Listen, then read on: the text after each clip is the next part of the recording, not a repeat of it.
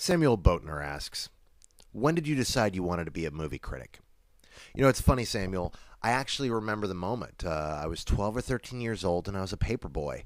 And every Friday before I would deliver my papers, I would sit down and read the paper, specifically the lifestyle section, and I read about all the movies that were coming out this weekend. That was part of the reason I was a paper boy, to pay for my movie habit. And it just dawned on me halfway through reading a review. It was a review of Return of the Living Dead, Part 2 of all things.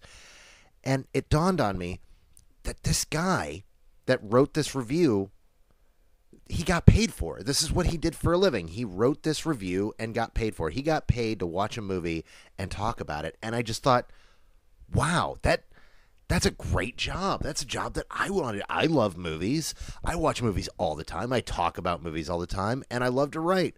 Why don't I do that for a living? Well, sure enough, I filed that away as something I wanted to do, but just like pretty much everyone else in this profession, I was setting out to do something else and just kind of happened into it. There are very few people that do this for a living that really set out to do it. Most of the people I know in the profession, most of the big guys, they happened into it by accident. You look at Roger Ebert. Roger Ebert was trying to be a screenwriter at the time. Gene Siskel was a sports writer. You look at someone like Harry Knowles, who just was killing time while nursing an injury and thought, hey, wouldn't it be cool if somebody compiled all the rumors that were flying around the news groups into one website? And then he ended up becoming who he is today. There's so many guys in this profession that were writing for newspapers hoping for a different gig and ended up here.